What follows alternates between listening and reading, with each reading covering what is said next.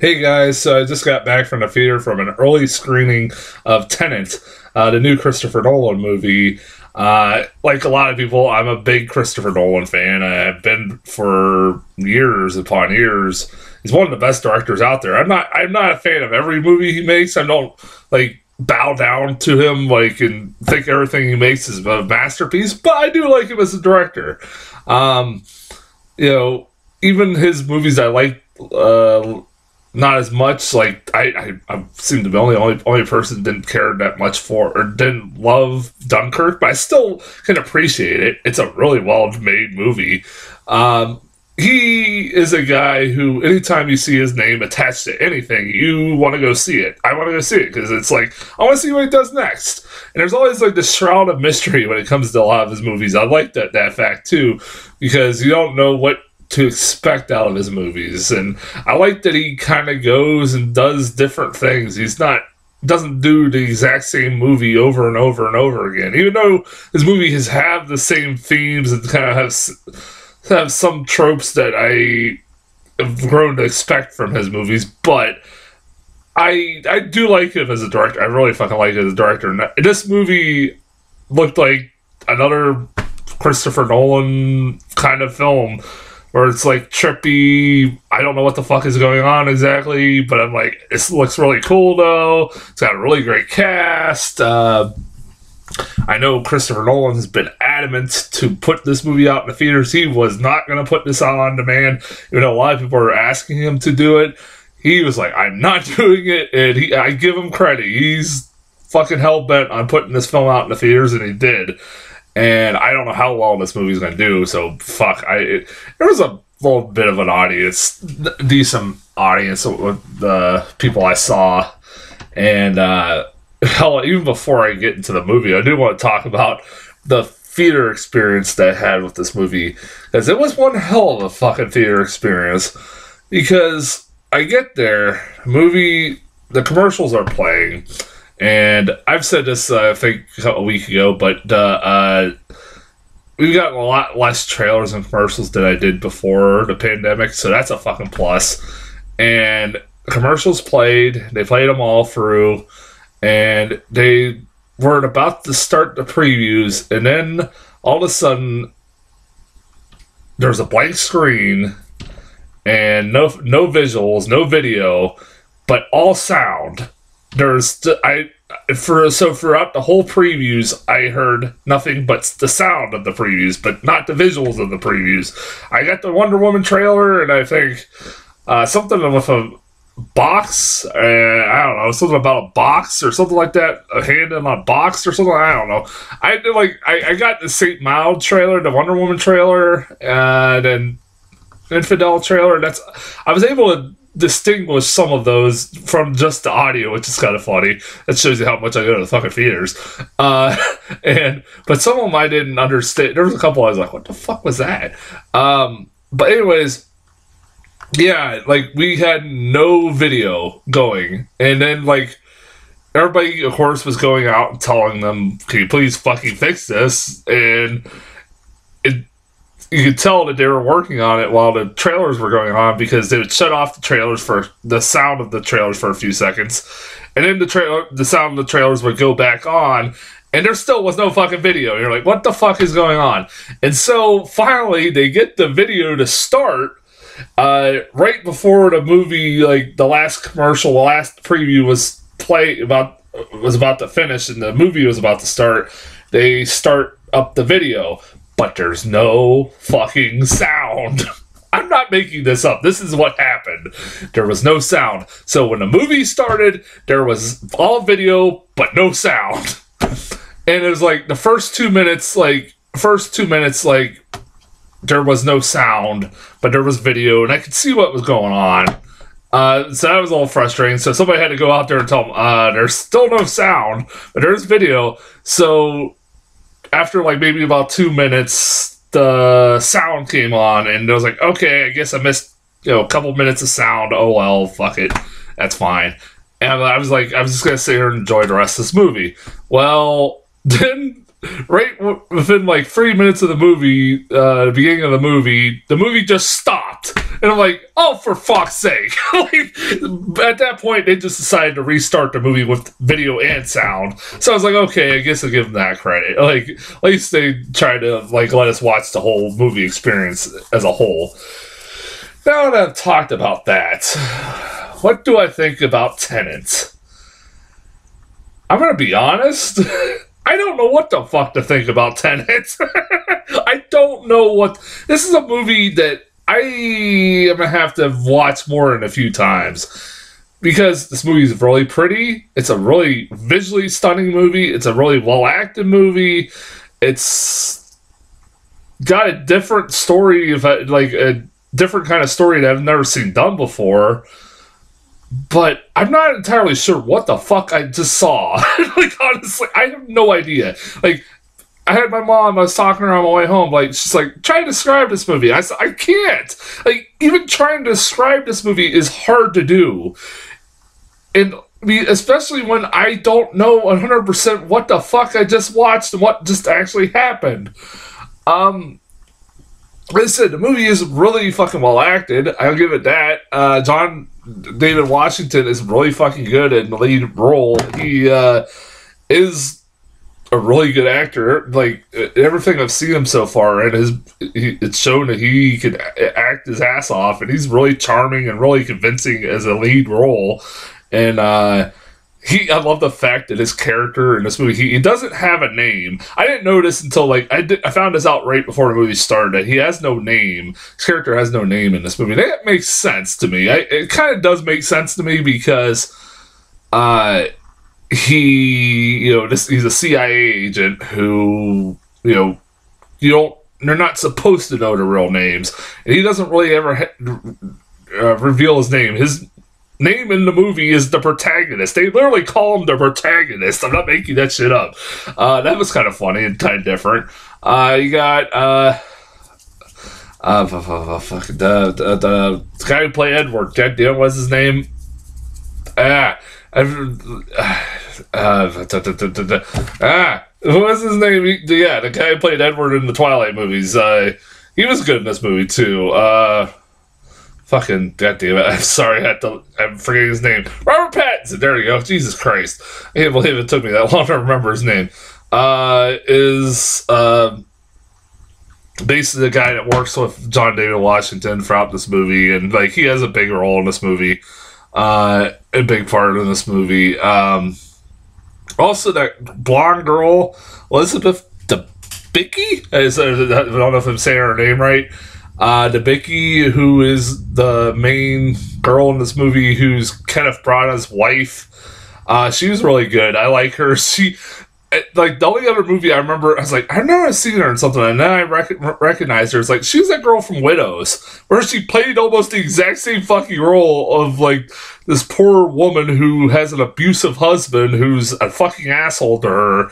And I'm like, man, this girl, like, is going for some, like, keeps being typecasted as like the same role. And oh yeah, she was the villain in The Man from U.N.C.L.E. She was great in that. She's a really good actress. I really like her. She was really good, and definitely felt for her and wanted good things to happen to this character by the end of the fucking movie, because poor girl goes through being married to Kenneth Branagh. Kenneth Branagh is one of the best parts of this fucking movie. Probably the best. He's awesome as a villain. He's like the main villain in this movie. Who is really good. Like, he's really good at playing a villain. And I really enjoyed the hell out of him in this movie as the villain. You have people like Michael Caine make a cameo. Who very briefly one scene cameo. I know there's a bunch of people I know that Clemency Posey, what was she in? Clemency Posey was that girl. Oh, she was the Ford Delacour in fucking Harry Potter. I was like, that's right. I knew I recognized her in something. I thought she was the girl from The Glorious Bastards. No, that's the girl from the Harry Potter. Like, oh yeah, all right. Ford Delacour. Yeah, she's the girl that John David Washington's character goes to to find out first about the Tenet organization that this whole movie's surrounded about, or all about. She's really good. Like I said, she's really good in this movie.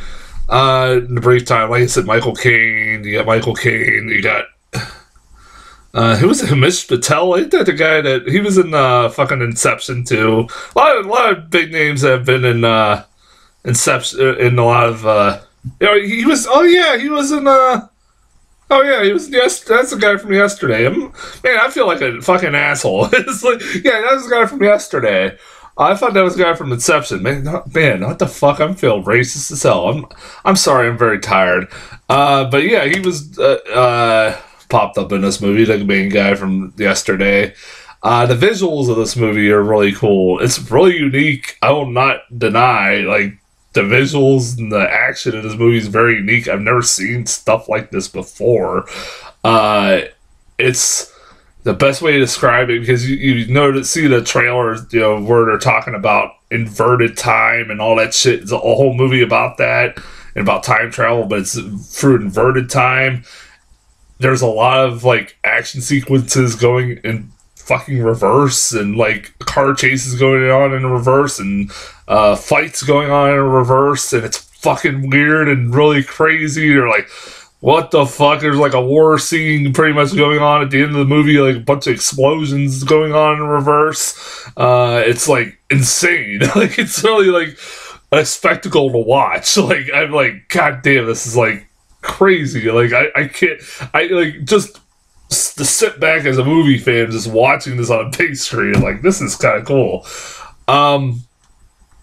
But again, this is a movie that I will have to kind of watch again to see if I appreciate it, because also at the same time, I can't decide if it's the movie's fault or that I was as confused, or it's the theater's fault, because I don't know if the sound quality was that great, but also at the same time, this movie has a lot of the same problems that Nolan has with his other movies. I don't know what his obsession with is having characters speak with mask on, like with I know he did it in Dunkirk, Dark Knight Rises, and shit like that, where it's hard to understand, especially when you got a big, giant, loud, booming score from Hans Zimmer, which is really great. His score is great, of course it is. And like, a lot of times the biggest part of this movie is like when they're trying to explain stuff through dialogue, like big important parts of this movie through dialogue, and sometimes you can't fucking understand what the fuck they're saying, because either they're covered with have mask on their face, or they have a thick. The people that are given very important dialogue is given to the people that have very thick accents. You can't really understand what the fuck they're saying, or they really talk really quietly. Throughout this movie, there's characters that are just talking like this. I'm like, dude, speak up! Like, I can't understand. Like, goddamn! I know I'm hard of hearing, but I was like, goddamn, speak the fuck up! And so that makes it even more confusing. If you're missing like key parts of dialogue in this movie, it makes it hard to follow sometimes. Because, this is a movie you cannot fucking not be paying attention. I promise you that. If you are not paying attention, you are going to be lost. Like, this is like, I was fine with, people said that about Inception. This movie, I felt like maybe went a little too far. Like, he just went a little too crazy with, like, how complex this movie gets. There's just shit that was just going right over my head. Like, I enjoyed the movie theater experience itself, but I can't decide if I love this movie or I on one point I do love it as an experience, but also at the same time I do want to just watch this again so I can see if I really appreciate it as a movie and as a whole, like as a story as a whole. I love that. I do love that Nolan tries stuff that's never been done before. I give him credit on that. Like, he doesn't do the exact same thing over and over and over again. Like, even though he has tropes that, like I said, that you see in a lot of his movies or in this movie too. But like I said, this is one of the weirdest reviews I've ever had because I'm like, I don't know. Like, do I recommend it? Yeah, I kind of do. Like, I want people to get their own opinion, but I recommend, please do not fucking go up to the bathroom. Don't go. The movie's about to start. Do what you gotta do. Get your drinks. Go get your popcorn. Go to the bathroom. Do not fucking get up to go do something because you are gonna be fucking lost. Because I fucking pay attention. I was sitting for the whole majority of the movie and I still was lost. So, like I said, this is a movie that I have a feeling like kind of like Inception, where you're gonna have to watch it more than one viewing to really appreciate it. I think that's the best way to describe it. I probably would do it. I because of the pandemic, I don't know if I'll be going to the theater and go see it again. It's not the greatest idea to go see a movie more than once right now. But like I said, I do recommend seeing it. If you're a Nolan fan, I'm sure you'll love it. I just don't know where this movie places among my movies of the year, the rest of the movies of the year, whether this is one of my favorites. Definitely not one of them. Oh, it's not even close to my, it's not even, I will never say this is one of the worst movies of the year. Hell no, it's not. Far from it. Like, it's well acted, well directed, just very fucking confusing, but like I said, that might be me. Like I said, it's a movie that felt like I needed a nap afterwards. It's an experience. I recommend it. I do kind of recommend it. Like I said, I hope people do go see this. This would be a pretty cool movie to see in IMAX. And like the 72 millimeter, but I think only a few theaters, handful of theaters are doing the 72 millimeter. But I would love to see this in IMAX. That would be pretty cool. But yeah, that's as far as Tenet. Like I said, I had no previews because I had audio but no video of the fucking previews. So that's just Tenet. I don't know if there's anything else coming out this weekend, which that's fine by me. I think the week after that, this coming week is the Broken Hearts Gallery. And other than that, I don't know what the fuck's coming out in September. Other than Greenland, I think that's the only other big movie. I don't know what the hell theater's gonna put out for the month of September. We'll see. But yeah, that's as far as the trailers and Tenet goes. And until then, I will talk to you guys later.